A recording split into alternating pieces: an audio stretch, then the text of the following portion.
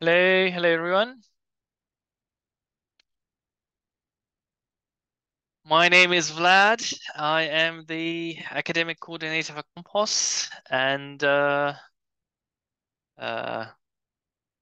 author of the first assignment that you are doing. um, I, I hope you can hear me well. If you can't hear me, please let me know. And yes, so hope you've been enjoying the assignment. Could you just let me know in the chat how many questions from maths have you done already? So we're doing maths today. Physics is going to be next week. How many questions from maths have you managed to do?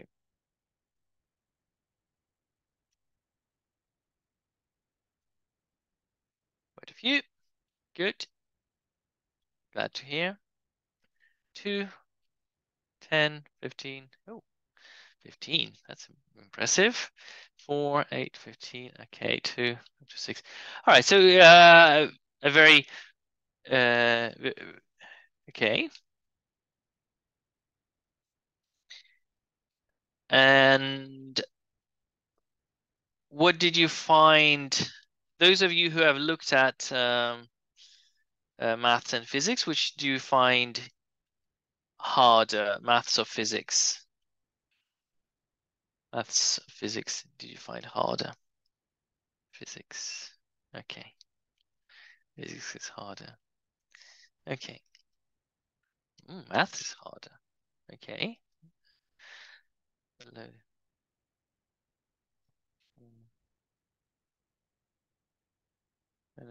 Maths, I'm studying maths, not physics. Is it required for me to? That's a good question. Okay. I'll spend about 15 minutes going through some questions. If you have any, please let me know. So, to be at COMPOS, you need to do maths and physics. You can do self-study. We call it a follow-along group, where we send you assignments. You do them by yourself. We don't mark them. You come to webinars and you do the assignments. And that means this is a self-study group. But if you want to work with a tutor, you need to do maths and physics.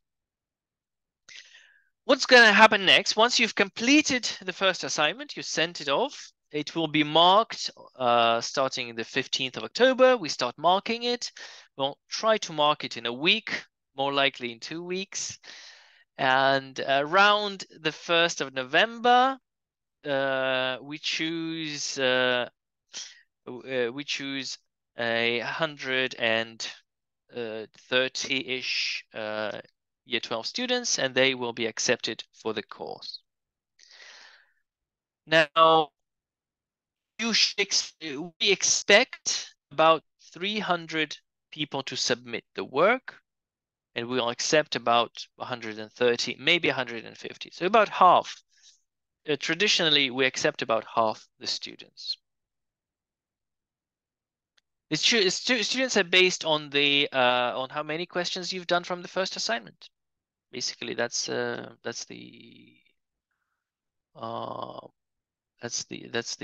idea. So the previous 2 years, so COMPOS has started 2 years ago. Sorry, based on the last 2 years, people who did half of the questions or more, they got accepted. It is mandatory. If you want to be in COMPOS with a tutor, with one of our tutors, we this year we have a nice group of tutors. We couldn't find 50 tutors from Oxford. It's just too many. So we have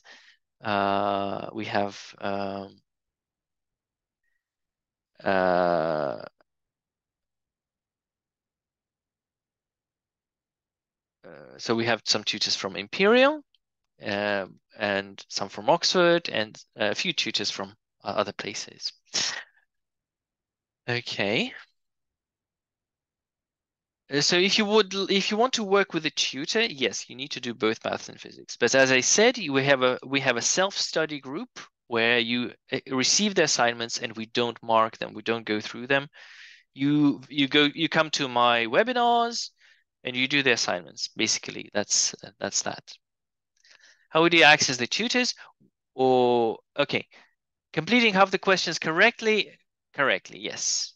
When I say complete half the question, I mean half the questions correctly. How do we access the tutors? So if you've done if you've done better than 50% of students, let's put it this way, if you've done better than about half the students, you will be assigned a tutor and we'll send you an email around about the 1st of November that you have a group. Here's your tutor. Please, and then you will arrange lessons with your tutor. You will have, for each assignment, you will have 3 lessons, 3 tutorials, one on physics, one on maths, and one going through the past assignment. How do you sign up for the independent study session? You've already done it. So basically, you don't need to do anything else. You're already in. All students that don't get in, they will. So basically, to get in the independent study session, you just need to not submit the first assignment. I'd say this. So you automatically progress to the follow along group. We will ask you at some point. We will send you an email saying, "Do you want to join the follow along group?" And you say yes. We put you in. If I do the self-study, will I still be in the COMPOS application? Well, we don't have an application. You will be sent assignments by email. You finish COMPOS with a certificate. We don't print certificates, but we send you a letter of completion, which will say you have done such and such assignments. You have worked so many hours a week, and yeah, that's basically a sort of a reference letter from us. It's not that. Look, it's a good thing to have like a certificate, but your certificate is your brain, because what we want to do is we want to develop your brain to do difficult problems, right? So we like to say that if you want to be good at sports, you need to train every day. No athlete, no high-level athletes has ever achieved anything without training. Okay, so people who claim to have run marathons without training, they are lying, or they're not telling you the whole truth. So if you want to become a good musician, like not you don't have to be the best musician, but even a very good musician, you have to train every day. Anyone who dedicates 3 hours a day playing music will be good at music. It's inevitable. I mean, the same goes for physics. If you want to be a good physicist, you need to train. So we ask you to do 5 hours a week, plus the tutorials, plus the webinars. So that would effectively means if you do the tutorial, the webinar, and 5 hours of self-study, that is approximately 8 hours a week. That's dedication. You will become a good physicist and a good mathematician. It's inevitable, because if you just like sports, if you train, you'll become good. So yeah, that's the idea of COMPOS. We don't train you for any exam, for any specific exam, but we give you such rigorous training that at the end you'll be able to take any exam. Like you can take the PAT, or you can take the MAT, or you can take whichever difficult exam you're thinking of. And a lot of people who come to COMPOS, who never thought that they would apply to Oxford, they did at the end. They decided to apply to Oxford, but we don't train you for. We don't. It's This is not a preparation for Oxford. This is a preparation for your physics life or physics career. I don't know.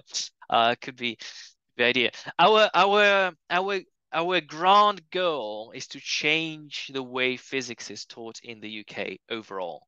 Yes, we want physics to be about difficult problems rather than memorizing facts and memorizing formulae.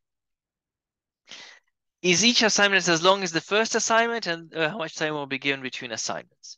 You will receive an assignment each month, so about 4 weeks between assignments, and yes, they are the same length approximately.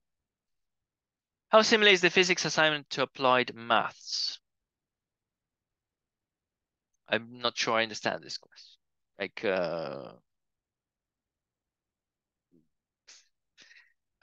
you mean mechanics? They by applied maths, you mean mechanics or decision maths? Well, there will be elements of, like, we say our maths is applied maths. Yeah, we don't do pure maths at COMPOS. All of our maths is applied. Is there going to do this? I would like to do law. You'd be surprised, okay, but yes. Because we teach you problem solving, and if you do law, you have to be good at problem solving, and that's the main goal.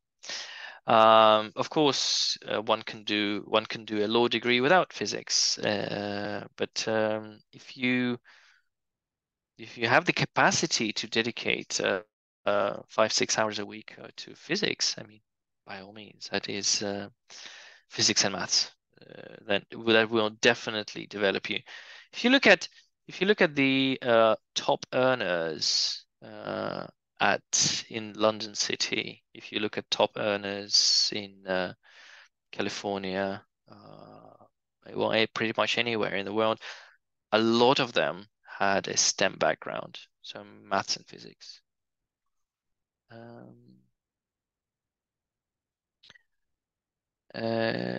Webinars. Yes, webinars will be alternating physics and maths. Sometimes I will do 2 physics in a row, but I won't give you a heads up. But mostly it's alternating. Yes, physics, maths. Is there assignment for both maths and physics at the end of the month? Yes, you receive a maths and physics assignment. The next assignment you will receive on the 15th of October. So the day you submit assignment 1, you will receive assignment 2, which will be due approximately middle of November. Unrelated to assignment, but how considered are GCSE results when applying to Oxbridge and other top unis? Well, it's difficult to say. They will definitely affect whether you get an interview or not. If you have weak GCSEs, you're unlikely to be invited for an interview. That's my understanding. I don't do Oxford interviews, so I'll ask our head of COMPOS, is Professor Alexander Lvovsky, and sometimes he does a lecture on Oxford admissions, and he'll be able to answer this question better. Is it recommended or discouraged to self-teach harder topics in the assignments, and does it prepare you for STEP? Right.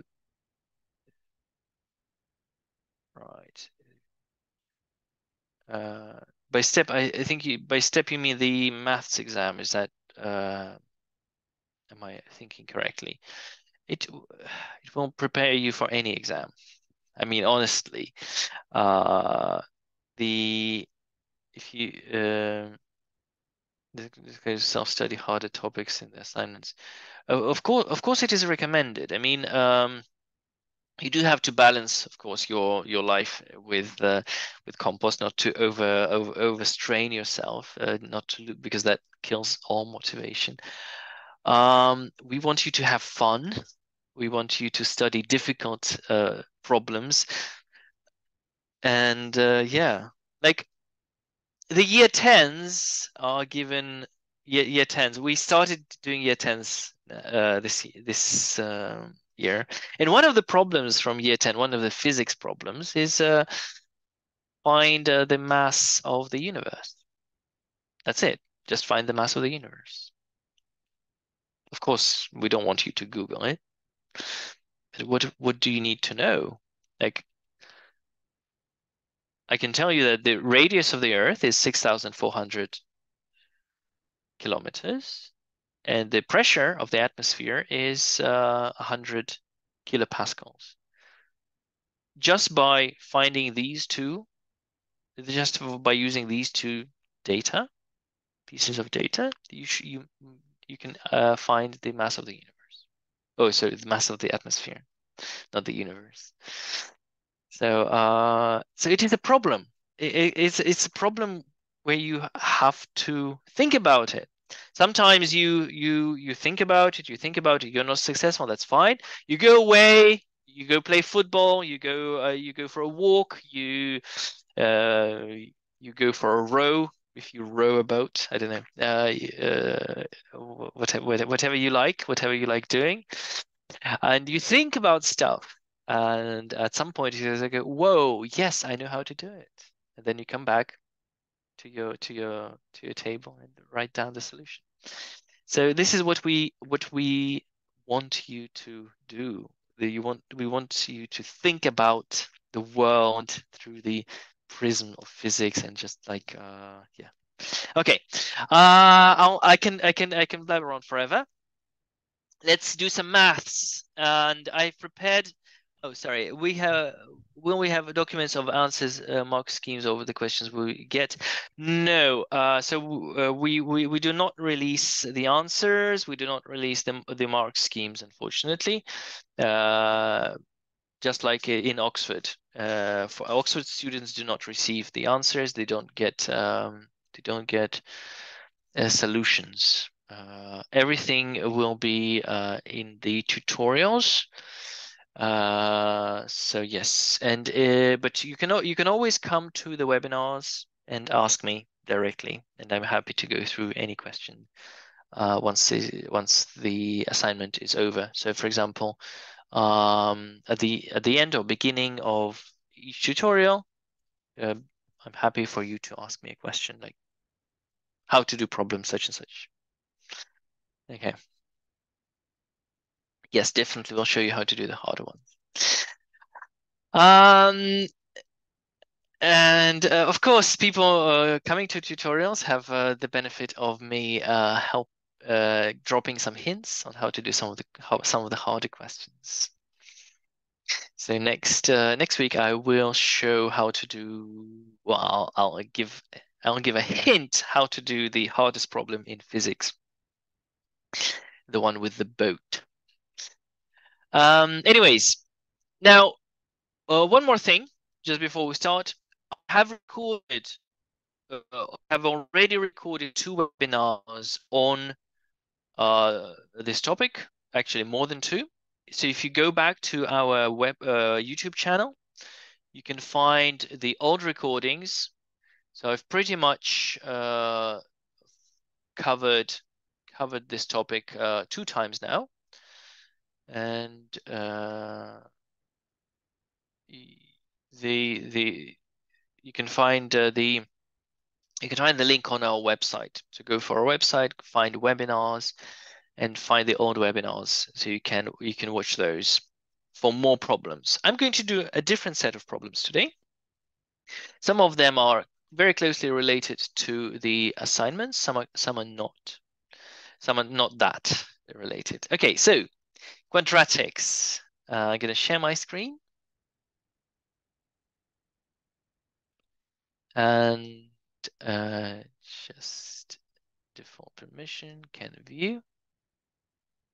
And you can all access this whiteboard if you wish.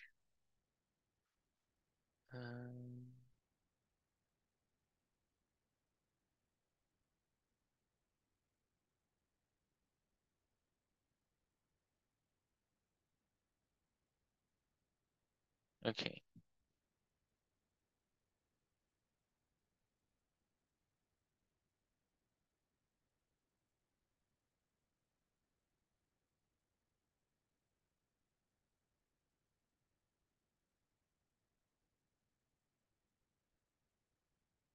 You please remove the annotations.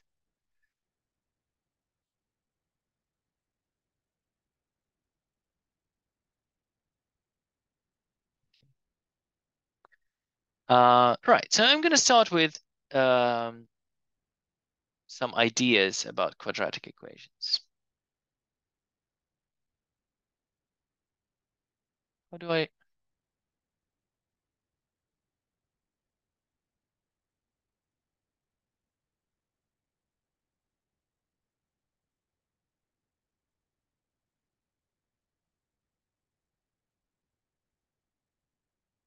Okay. Right. So when you are doing, I don't want to annotate. Sorry. Technology doesn't like me today. Right. So, you need to be creative when solving quadratic equations. So x squared equals 16. So you probably know the answer. Quite a simple one. Plus or minus 4. And that makes perfect sense. So I'm going to use my blue pen today. So it's going to be x equals 4. We say x1 is 4 and x2 is minus 4. Now, if you look at this equation, it's actually the same equation. Look, it's something squared is equal to 16. So 2x minus 1 plus 1 squared is equal to 16. And, well, that means that 2x, something squared is 16. So 2x plus 1 is 4. Or 2x plus 1 is minus 4. And that means that x is, so 3 over 2, 3 over 2, or x2 is minus 5 over 2. Minus 5 over 2. Any questions here? Is there anyone here who doesn't understand what I did here? Hopefully everyone's on board. All right. Don't be shy. It's fine if you are unsure. Otherwise, I carry on.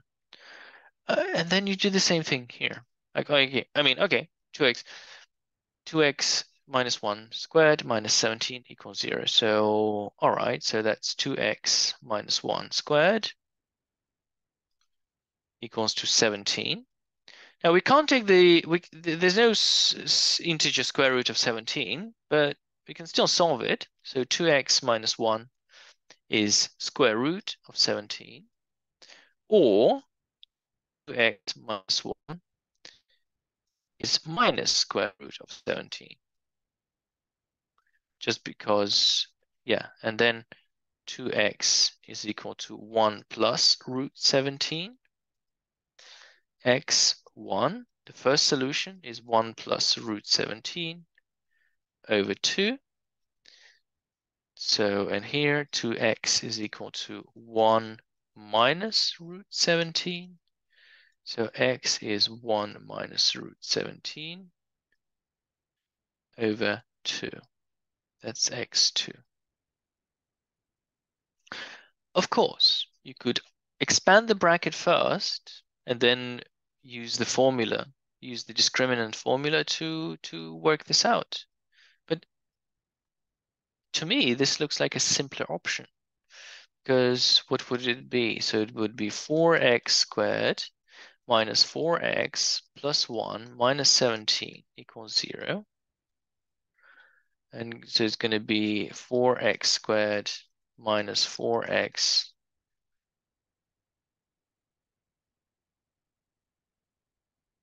minus 16 equals 0. So then, oh, x squared minus x minus 4 equals 0. You could solve this, but I mean, I don't think this is easier than doing this, because this is straightforward. You noticed I'm going to delete that. You could solve that. It's not hard. But yeah, what I'm trying to say is, like, there's always more than one way of doing things. Yes, there's no one way, one correct way, or just one. There's never just one correct way. No, you don't need. We don't work with imaginary numbers in year 12. We'll tell you when to do. So yeah, so here we assume that x is real. And you see that x squared plus 3 is 0. Now, you could say, well, x squared has to equal to minus 3, which is impossible. Therefore, there are no solutions. But there's another way of looking at it. Another way of looking at it. Look, this number, x squared, is a non-negative number. So this number is non-negative. Non-negative. And this is a positive number. This is positive. So what you have is you have a non-negative number plus a positive number is 0. Well, that's not possible because, well, x squared is greater or equal to 0. 3 is greater than 0. That means x squared plus 3 has to be greater than, well, it has to be greater than 3, in fact. But it has to be greater or equal to 3. Well, it is definitely greater than 0. So x squared plus 3 is not equal to 0. That means that there are no solutions.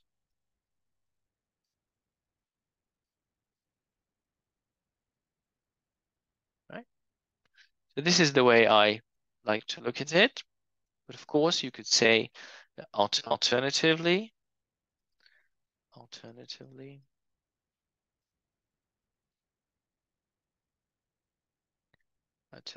you can say that x squared is equal to minus 3. So x, there are no real solutions. No real solutions.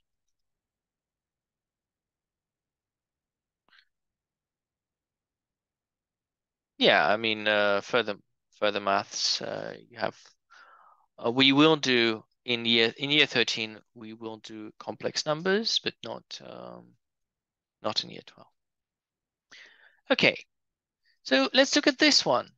Now, do we need to expand it to find the solution?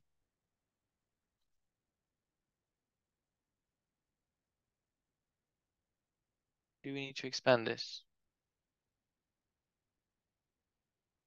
No, because you already see that this is a positive number. So this is greater or equal to 0. And this is 7.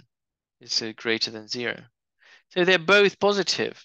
Two positives don't make a 0. You don't need to do anything. You just write no solutions, no real solutions, and that's it.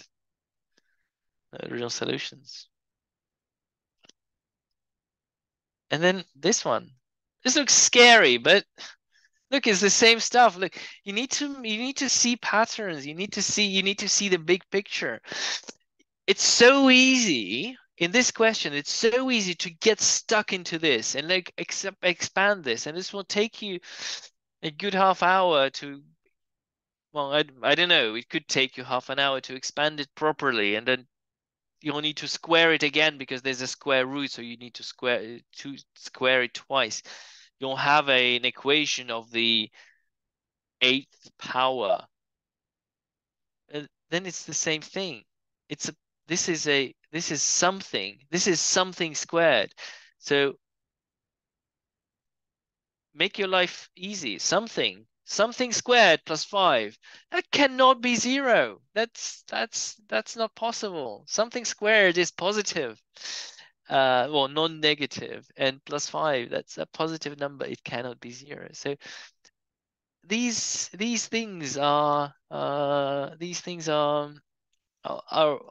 very often you meet them, and yeah, so no solution. So this is what I mean. Solutions. No real solutions. This is what I mean, that you need to be creative when doing equations. So for example, a common one is like this: square root of x plus 3 plus square root of 2x plus 2x plus 7 equals x plus 3.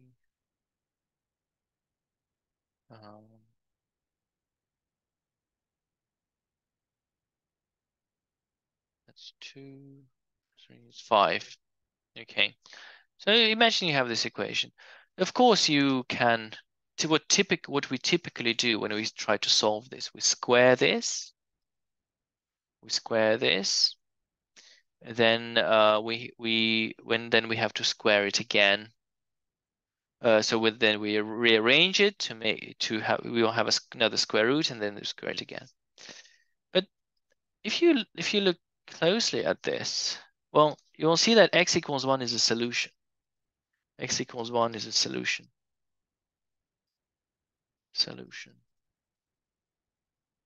Because it just works. Because 1 plus 3 is 4, square root of 4 is 2, and 2 times 1 is 2 plus 7 is 9, square root of 9 is 3, 2 plus 3 is 5. So we've guessed a solution. Now, that's not enough. We have to prove that there are no more solutions.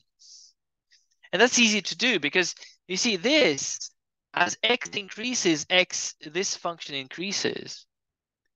So it's an increasing function. It grows. As x grows, this becomes bigger. And this, as x grows, it also becomes bigger. So both functions become bigger as x increases. So the total is an increasing function. And it can only be equal to 5 once. So don't worry if you don't fully understand what I'm saying right now. But it can only equal to 5 at one single point. It cannot go like this. It cannot equal to 5 twice. It can only equal 5 once. And that is when x is 1. And that's it. There are no more solutions. So we found the only solution. So an equation that looks incredibly difficult, we've just looked at it and solved it by applying what we know about what we see on the left-hand side, what we see on the right-hand side. So this is what I'm saying, that when you're solving equations, you need to be creative. All right. Now, let's look at the second example, another one. So x squared equals x. So x squared equals x. What is x?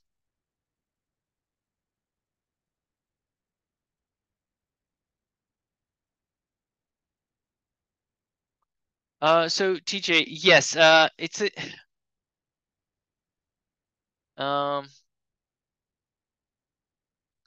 this is what I'm saying, that this is an increasing function.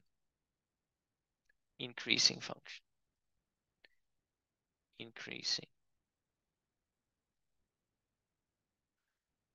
in order to be 5, in order to become 5 twice, if it's increasing, it's 1, 2, 3, 4, 5. If you want another 5, it has to go down and then back up again, because if you want another 5, it has to go down, but it never goes down. It just keeps going up. So you can only take the value 5 once, if that makes sense. So sorry if don't worry if you don't understand. We'll have this. This is actually one of the problems from assignment 3 or assignment 4. So everything everything at its own time. Okay, problem 2. Yes, well done. Thank you. X equals 0, x equals 1. How did you do it? How did you figure it out? Did you guess? So Karim and Abiola.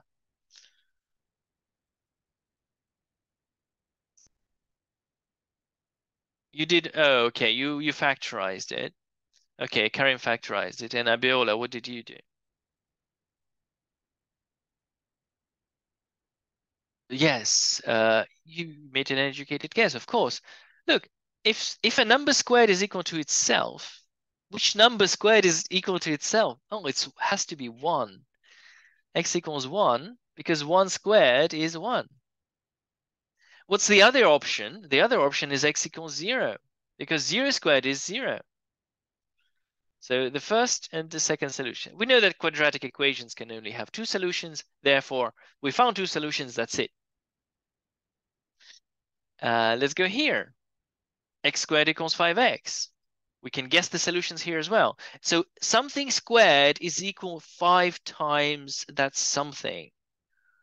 Well, something times itself is 5 times that something. So it's not minus, it's just 5. So 5, x1 equals 5. And the second solution is 0, because 0 squared is 5 times 0. And 5 squared is 5 times 5. So that works. Could be 0 or 5. When you solve an equation, you need to find all the solutions. And we know this is a quadratic equation, and the quadratic equations have at most 2 solutions. Therefore, we found all of them. And this is the same idea. So we have, compare these two. It's the same thing. Something squared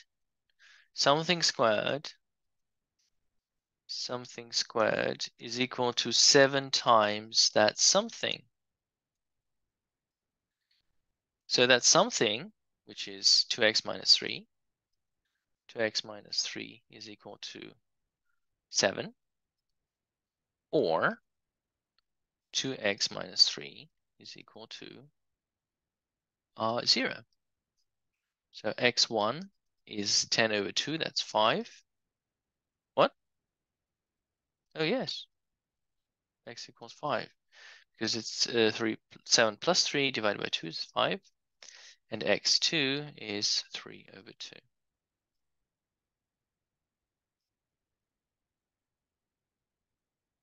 All right. So, okay. Okay, how well do you understand this question on a scale of 0 to 10, please? 10, I understand perfectly. 0, I don't understand at all. So please vote. Oh, that's very nice. Very nice. 10 factorial. So that's 3.6 million, roughly. Okay. So it has some 4s, some 5s, some 6s. So, Ayo, do you mind me asking, so what do you find confusing about this? Which bit do you not understand? You can use the mic, or you can say it in the chat. So those who are below 8, can you just comment? What did you find confusing about it?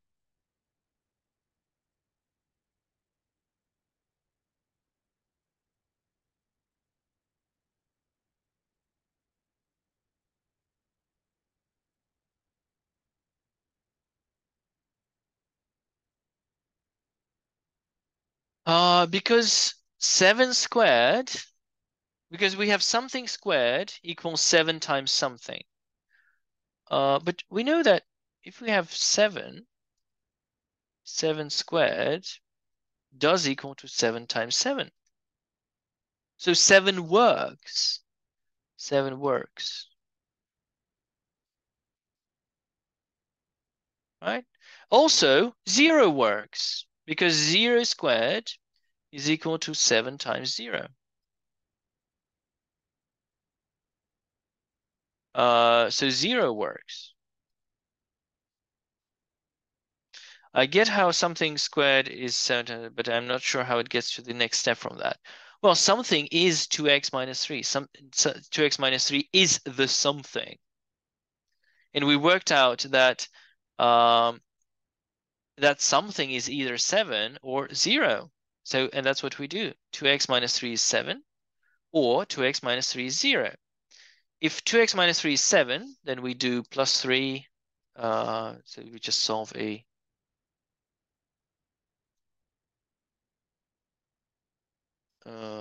if you do it 2x equals 7 plus 3, so x equals 5.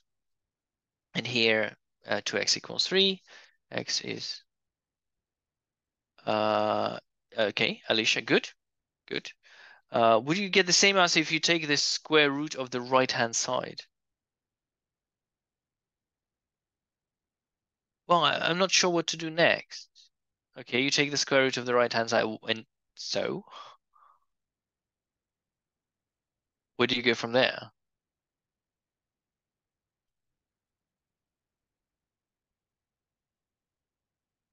Because you had a difficult equation and you've just made it more difficult if you take the square root of the right-hand side. Because yeah, expand the brackets by all means, of course. You just expand the brackets, collect the right terms, and then you do use the formula or you use factorization. Yes, you won't get the same answer, of course. But that's you do this just like this without you don't without you do this without any effort. As any mathematician, well, I'm not a mathematician, honestly. I'm a physicist, but as any mathematician or physicist, I'm lazy, and I want shortcuts. I always look for them because that's what nature does. Oh no, do this. You had like a path of least resistance. So yeah. Okay. Let's look at some more unusual equations, which you might not have seen before. X squared plus y squared equals 0. Ooh, it looks like a simultaneous equations, but there's only one equation. How could it be? Can you find the solution? X squared plus y squared equals 0. You need to find x and you need to find y. I think you know by now that how to do this. All right, Habib, Habib, you are correct. X equals 0, y equals 0. Can you mention why? Can you?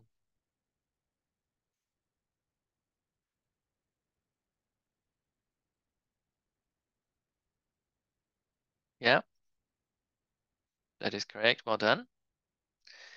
They both have 0 because if they're 0, they're positive, and they're positive, they don't add up to 0. The only possibility, well done. The only possibility for them to equal to 0 is that both of them are 0. So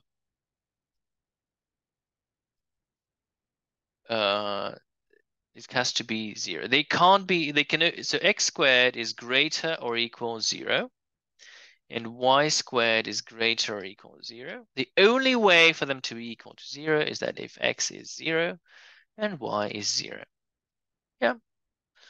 And from the geometrical point of view, this is like a circle of radius 0, which is a dot, which is a dot in the middle, which is 0, 0.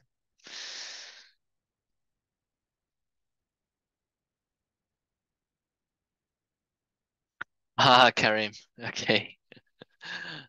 Okay. We don't do complex numbers, but yes, good point. Of course, you could have 1 and I root -1,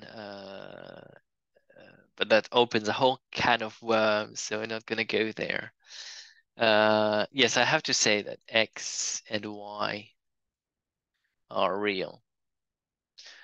Why are they represented as separate variables if they equal the same value? Well, two different variables can be equal the same value. Like, I don't know, x plus y is 2, x minus y is 0. In this case, x equals 1, y equals 1. I mean, what? Sometimes they equal each other, but doesn't mean that.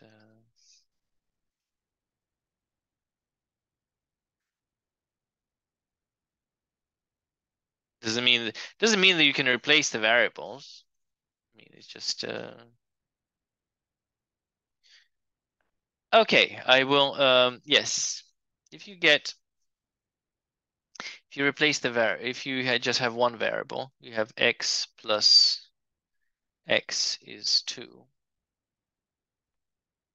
and x minus x is 0. Yeah, you can still solve it.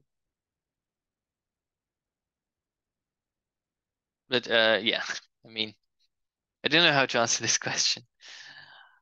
They are different. It's just in this particular example, they are the same. Yeah.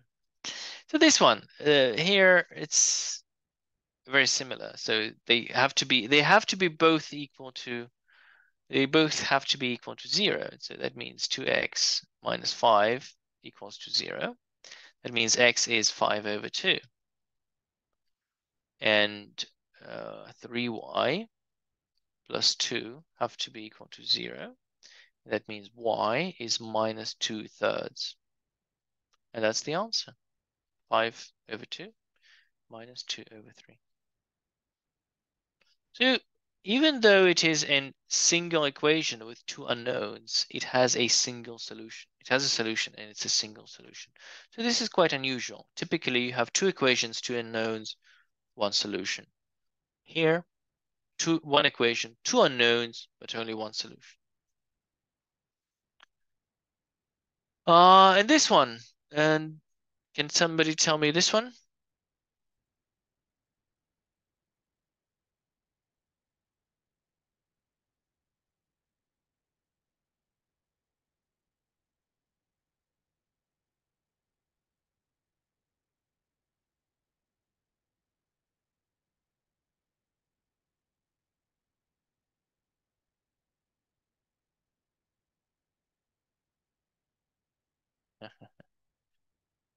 Okay, no one has given the correct solution yet.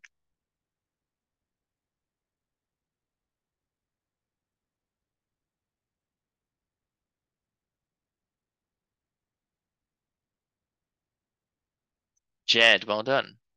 Yes. The solutions have to be for both.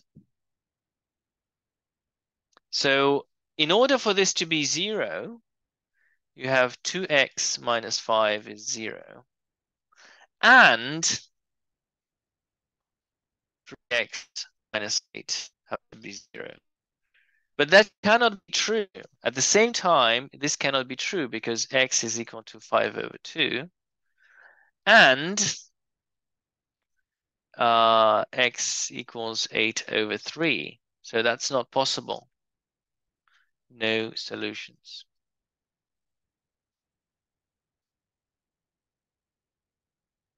Okay.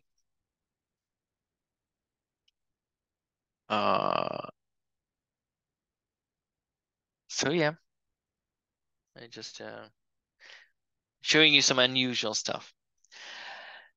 Now, let's move on to let's move on to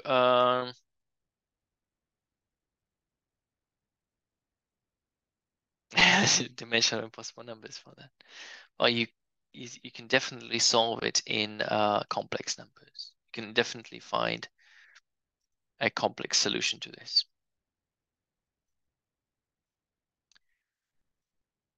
Because for quadratic equation, a quadratic equation has always two complex solutions. Now, problem 4. Problem 4 is Vieta's formulae. So this is a new thing. So you haven't done this in school. And in some countries it is done. But you have done a variation of Vieta's formula when you factorize. So just remind me. So let's say you have x squared plus 9x plus 14 equals 0. So you factorize it. X plus 7, x plus 2, 7, x plus 2 equals 0. So that means x plus 7 equals x plus 7 equals 0, or x plus 2 equals 0. That means the first solution is minus 7, and the second solution is minus 2. That's what you normally do.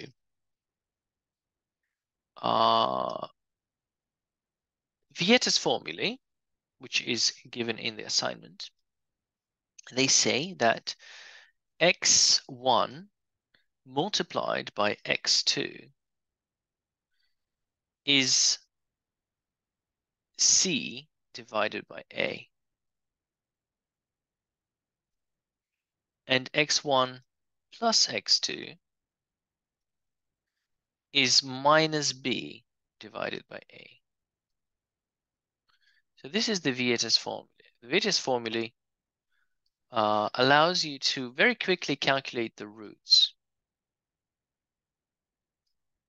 So let's put it here. Vieta's formula. Okay, so looking at this, we have a equals 1, b equals 9, c equals 14. So we have x1 multiplied by x2, the product of two roots. So x1 is the root, x2 is the root, is equal to 14 over 1, so 14. And x1 plus x2 is minus b over a, so minus 9 over 1, so it's minus 9. So we need to find two numbers with a product of 14 and adding to negative 9. Well, it's minus 7 and minus 2. x2 is minus 2. So what's the difference here? Well, the difference is that we first find the roots and then we factorize if we need to. If we need to factorize, then we use the formula x minus x1 multiplied by x minus x2, which is 0, which makes it x plus 7, x plus 2 equals 0. So you kind of do it backwards. Is how you show when you're writing the solutions. Yes, so it says we do it in your head. It says solve it in your head. That's what we mean by solve it in your head, without using the formula, for example. Just write it out. Because you do this in your head, you find x1 and x2. You don't use any algebraic manipulation. If you had the roots, you could find the original quadratic. Of course, we won't do this. We'll do this in a bit. Okay, let's try a slightly harder one. 67x squared minus 105x minus 172. So x1 multiplied by x2, the product of the roots. Okay, sorry, just for this one, does everyone understand how this is done? I'll delete this. Just oh, okay, I won't delete that. If you want, if you need to factorize, if you need to factorize.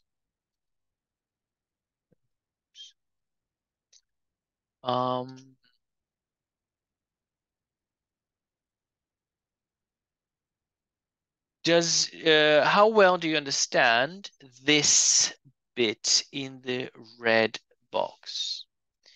How well do you understand this on a scale of 0 to 10?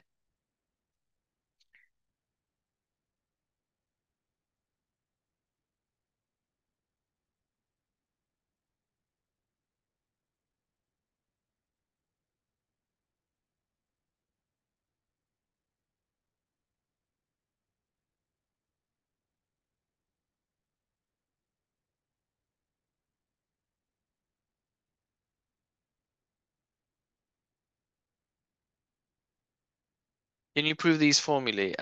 You will need to do it by yourself. You need to do this. You need to do this by yourself in the assignment. And so x1 times x2. All right. So basically, it's just a formula. So you have in here you have a equals 1, b equals 9, c equals 14. And you use this formula. So x1 times x2 is c over a, which is 14 over 1, which is 14. And x1 plus x2 is minus b over a, which is minus 9 over 1, which is minus 9.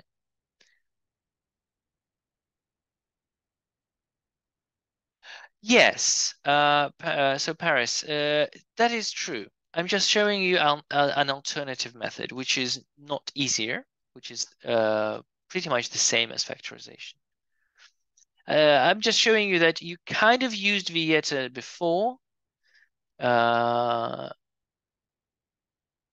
just makes it more straightforward that it links the coefficients with the roots rather than, because here they don't tell you that the numbers that you're looking for when you're factorizing, they don't tell you that the numbers you're looking for are actually the roots. Well, they're negative roots here.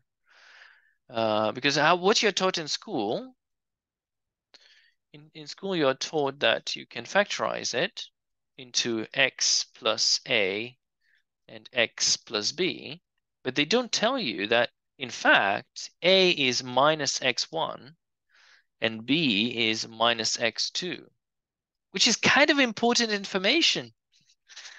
Because if you're looking just for the roots, you don't necessarily need to factorize it like this. You just use the Vieta's formula. I don't recommend using Vieta's formula for A level. I don't recommend using for A level, but it's just another arrow to your whatever where arrows are kept. So the product, and actually this is, you will do this if you do further maths, and I understand most of you do further maths. You will do this in further maths at school. So this is a year 13 topic in further maths. So x1 times x2 is c over a.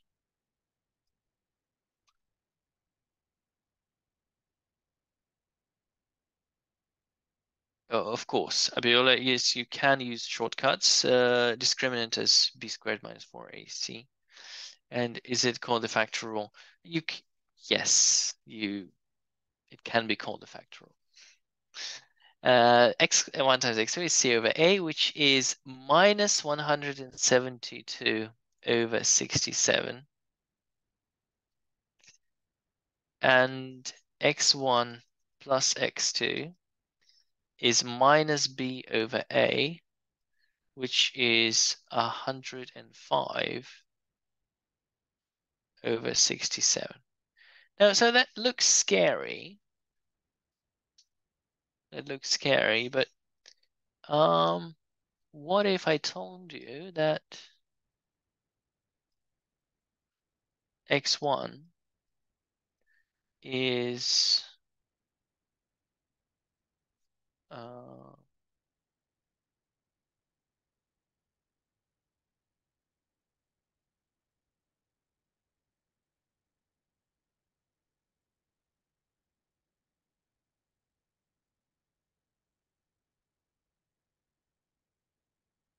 x1 is minus 1 and x2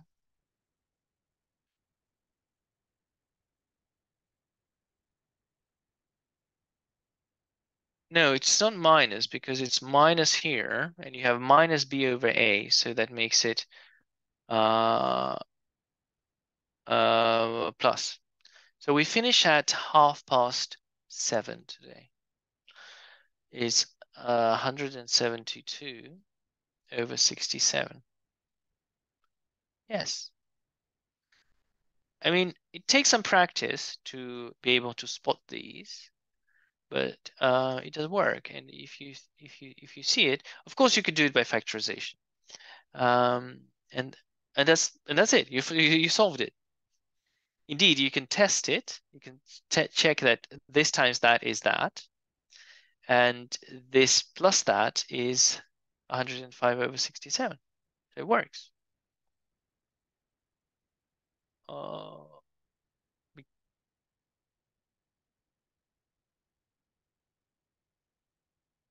Well, I have two numbers which I'm looking for. And I know that when you multiply these numbers, you get this. And when you add these numbers, you get this. So the hint is that the denominator is 67. That means that one of the numbers is 67, denominator.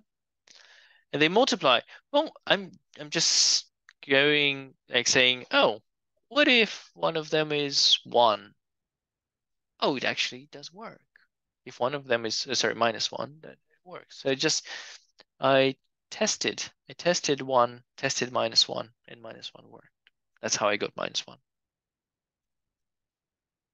And once you find one answer, it's easy to find the other one.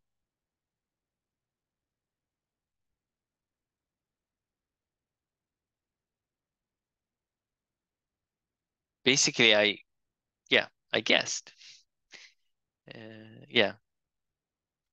Minus 1 is 67 over 67. That is true. So minus 1 multiplied by 172 over 67. That's minus 172 over 67. And minus 1 plus 172 over 67 is 105 over 67. Look, I'm not saying you need to use this method all the time. Yeah, but just keep that in mind. You can use it, and you will study that in, as I said, you do study that in further maths.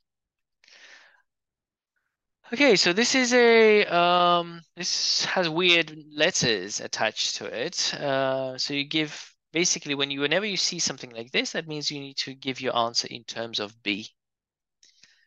And that means, okay, so we have x1 multiplied by x2.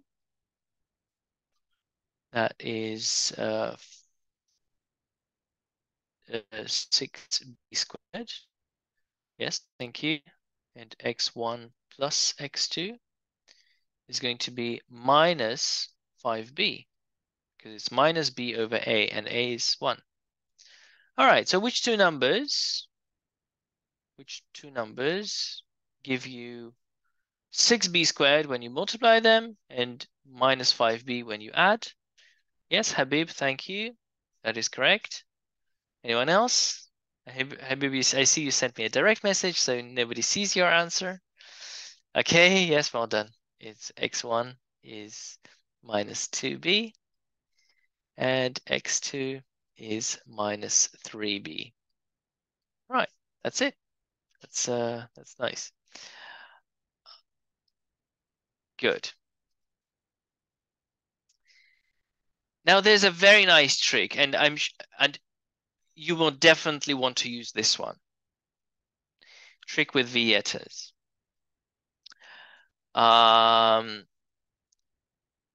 Basically, rule one, trick number one. If A plus B plus C is 0, then x1 is 1, x2 is C over A.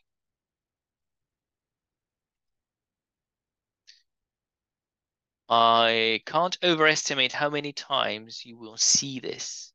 So, example, x squared minus 6x plus 5x plus 5 equals 0. So you can see that A is 1, B is minus 6, C is 5. So 1 minus 6 plus 5 equals 0. Immediately, that means x1 is 1 and x2 is 5. Solved.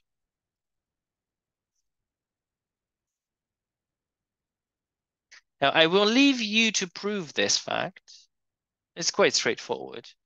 Because if a plus b plus c, then x is 1. Well, yes, if you place 1 into the equation, it works. If you 1 squared minus 6 plus 5, 1 minus 6 plus 5, it works. So that's it. Example number 2. 17x squared plus 18x minus 35 equals 0. You notice that the coefficients add up to 0 because 17 plus 18 minus 35 equals 0. That immediately means that x1 is 1 and x2 is C over A, so it's minus 35 over 17. That's such an amazing shortcut. You will just practice using it. And trick number 2,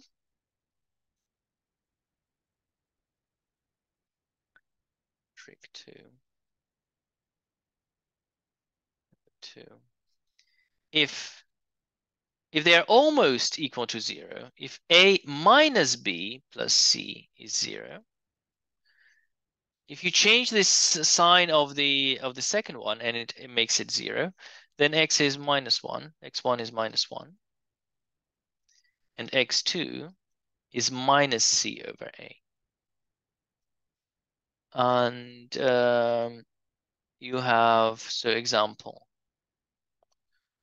6x squared minus 13, so plus 13x plus 7 equals 0. So here you see that a plus b plus c is not 0, but a minus b, you notice that 6 minus 13 plus 7 is 0. Therefore,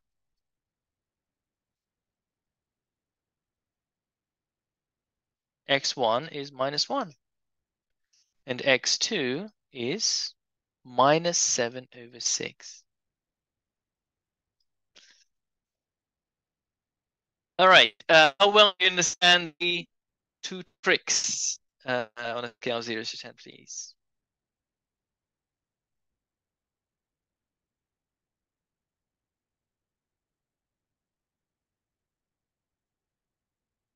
Ah,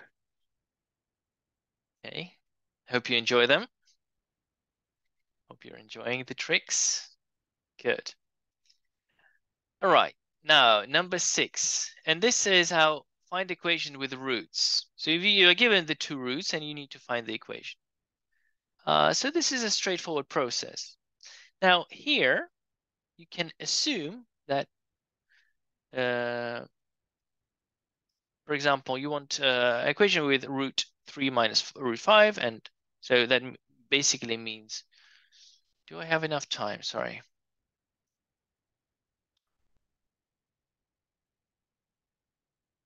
Yeah, okay, I'll do this anyway. If I run out of time, then I won't do it in 2 weeks' time. So that means 27th. Anyways, so we know that x1 is 3 minus root 5, and x2 is 3 plus root 5. And that means that x1 multiplied by x2 is, oh, sorry, multiplied by x2, yes, so 3 minus root 5 multiplied by 3 plus root 5. So that's going to be 9 minus 5. I won't bore you with the details, but it is 4. And x1, x4. And 4 is equal to c over a. x1 plus x2 is 3 minus root 5 plus 3 plus root 5. You can see root 5 cancels, and we got 6, and that's equal to minus b over a.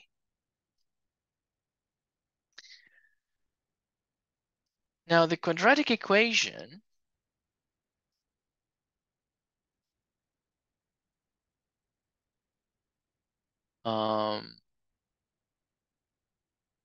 you can, so basically from here you can work out that c is equal to 4a, and from here you can work out that b is equal to minus 6a. So the quadratic equation becomes ax squared plus bx, so minus 6ax plus 4a equals 0. However, because we know that a is not 0, we can divide by a. So it becomes x squared minus 6x plus 4 equals 0. And that is the answer.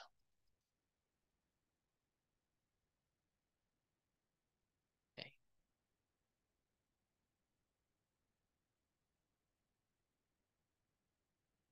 There's another way of doing it. You can also just assume that x equals 1, or a equals 1. You can assume a equals 1, and you get the same solution.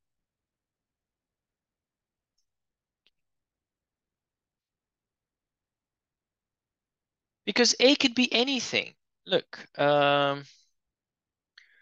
if you have a quadratic equation, x squared plus 6x plus 4 equals 0.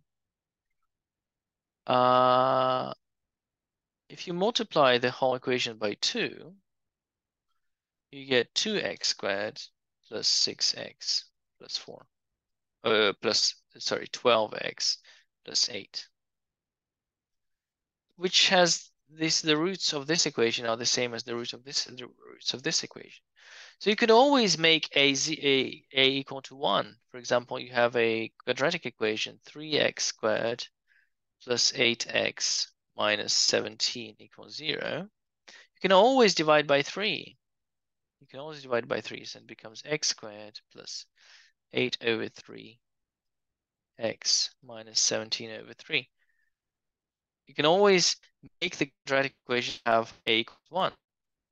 So if you're looking for a quadratic equation, you might as well just say, well, let's assume a equals 1.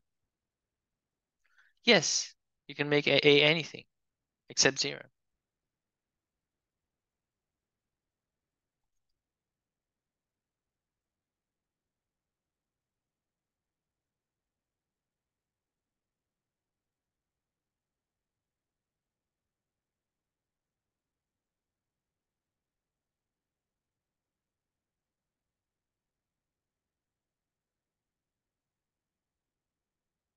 Okay. The B is done very similar, so I won't do this today. Problem 7 is discussed at length in the assignment. So if I have time, I'll get back to this. I would like to discuss the parametric equation. So this equation is called parametric. That means it has Q as a parameter.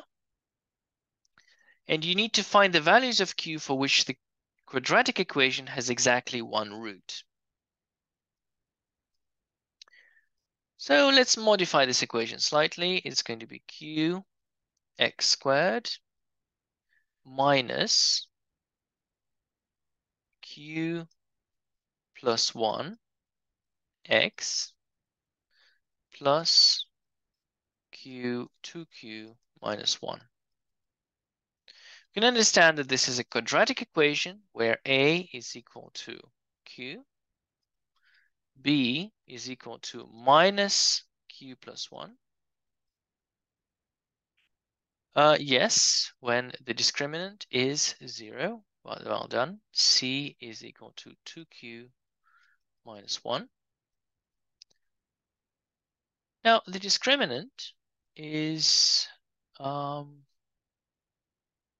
order to have one solution, you have to have one solution.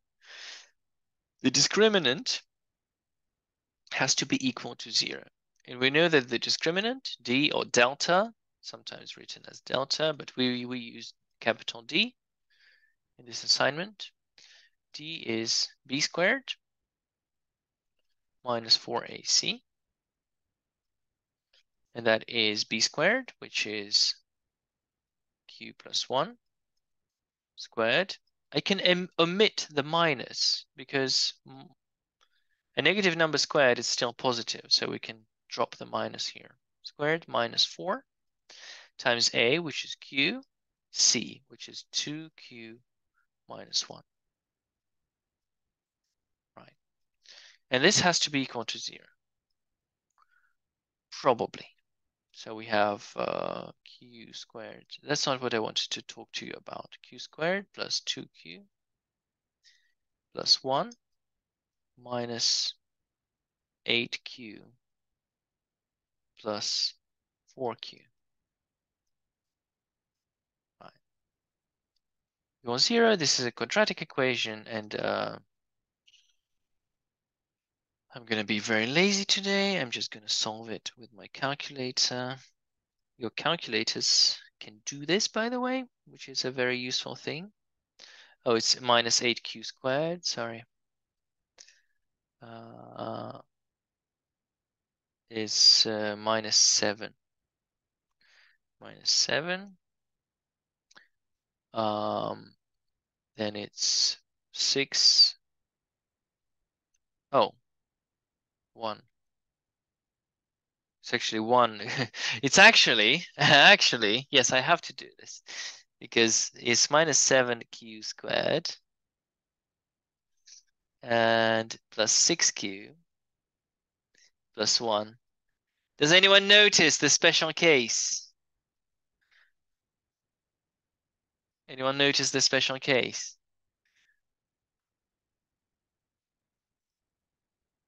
Yes, a plus b plus c equals 0. So it has q is equal to 1 or q2 is equal to minus 1/7. How did I miss that? Okay, special case. Yes. Now, you would normally think that this is it. This is it. And but it's not. That's not the end of the story. They tell you that a quadratic equation has one root if the discriminant is 0. And that is true. But it is only true if the equation is quadratic. So can you think of a value for Q when the equation is no longer quadratic? Yes. If the equation, if the Q is 0, the equation is not quadratic, and the rule does not apply anymore. It becomes a linear equation. If, but, there's a big but. If Q is 0, it is not a quadratic. Not a quadratic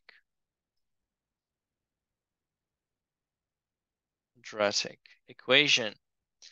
It becomes a linear equation. And linear equations, we know linear equations have only one root. So we need to test that. So 0, so 0x squared minus 0 plus 1 x plus 0 minus 1 equals 0. And that's 0. So that's minus x minus 1 is 0.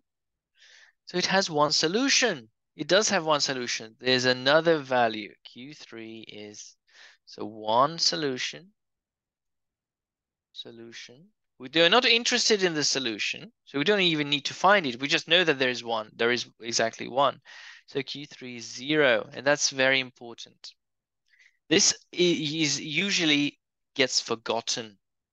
If you have a quadratic equation, you need to make sure it is quadratic.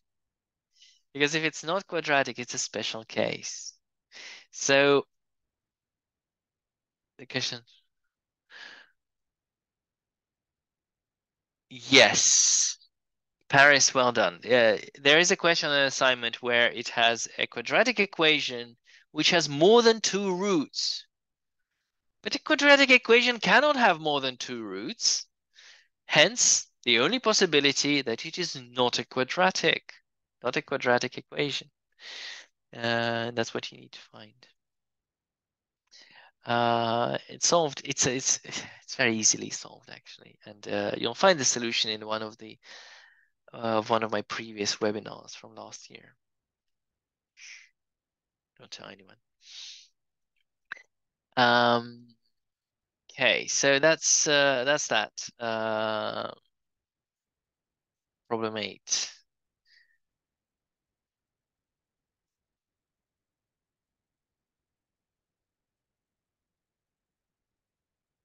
You need to be very careful when you have parameters that some values of the parameter make the equation not what you think, not a quadratic.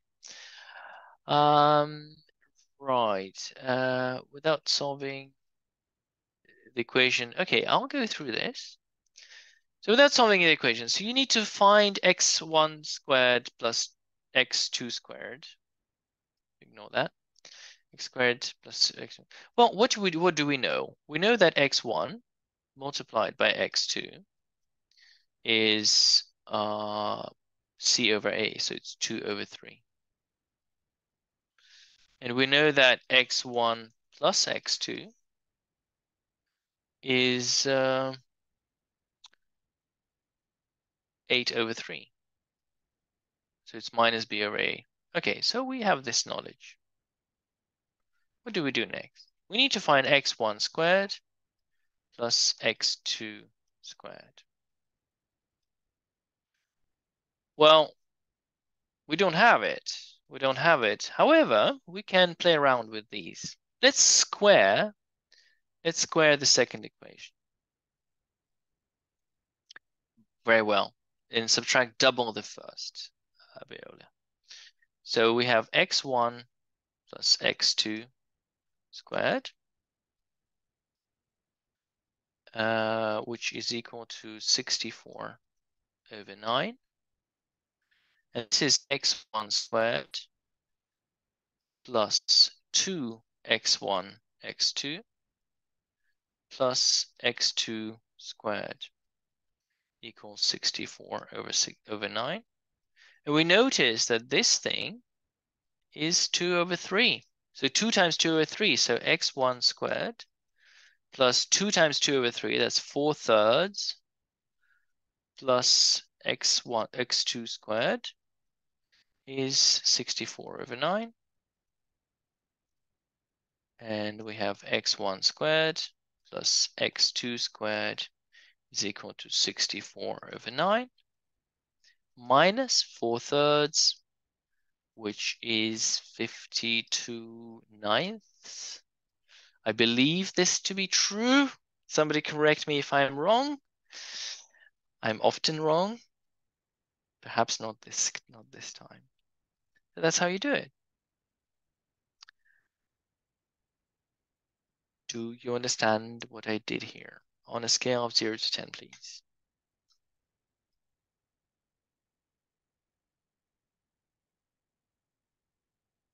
And there is an example, so this is extensively covered in the assignment. All right. Oh, well done. Well done. A lot of you, most of you understand it. Cool. Right. So yes, just a few words before we finish. Look, the assignments are designed to be tough.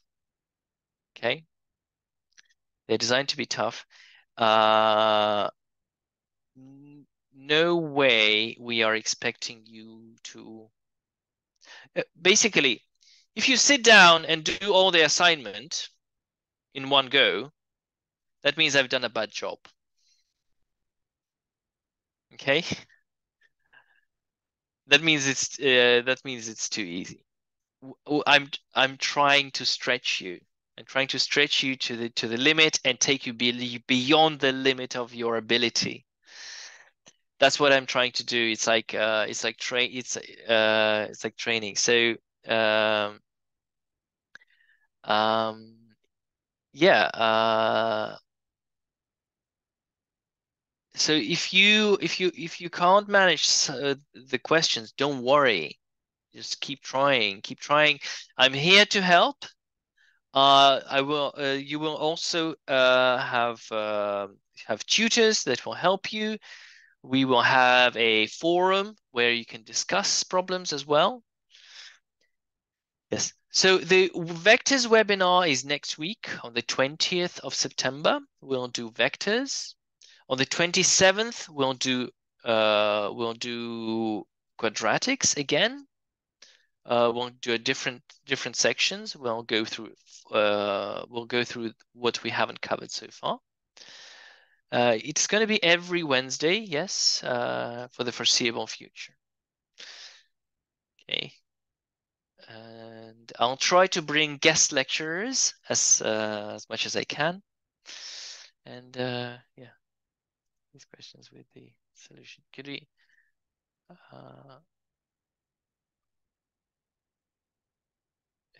Often Zoom meetings. Should I do the assignment for self-study or not? I'm not sure what you mean by self-study.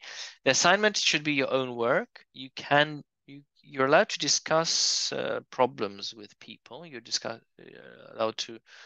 What you can't do is submit two identical pieces of work.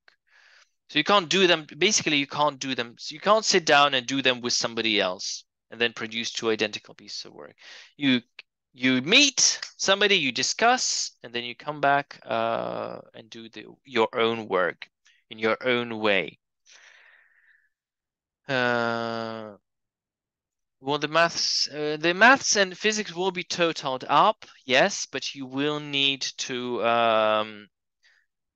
do at least 40% on each, because if you basically we believe if you can't do 40%, probably won't be able to keep up with the intensity of the course.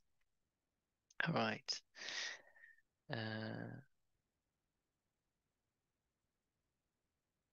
I welcome. See you all next week. The question about the 5 in English language. Hard to say. I wouldn't know. I guess you can redo English if you are concerned. Because I redid English when well, I didn't do English GCSE, but it was a requirement for me to go into university. And I was 27 years old when I did English GCSE, so you can always do it. Yeah. Mm.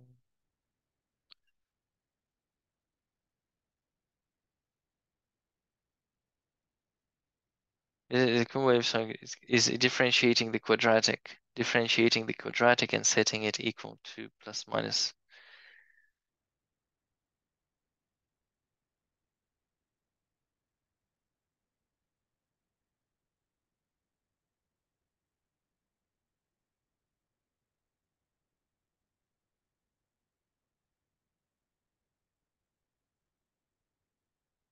Okay. Yes, that's an interesting method, Anish. I never heard about this one. I learned something. I learned something today. Yes, thank you all very much, and see you next week. And good luck with the assignment.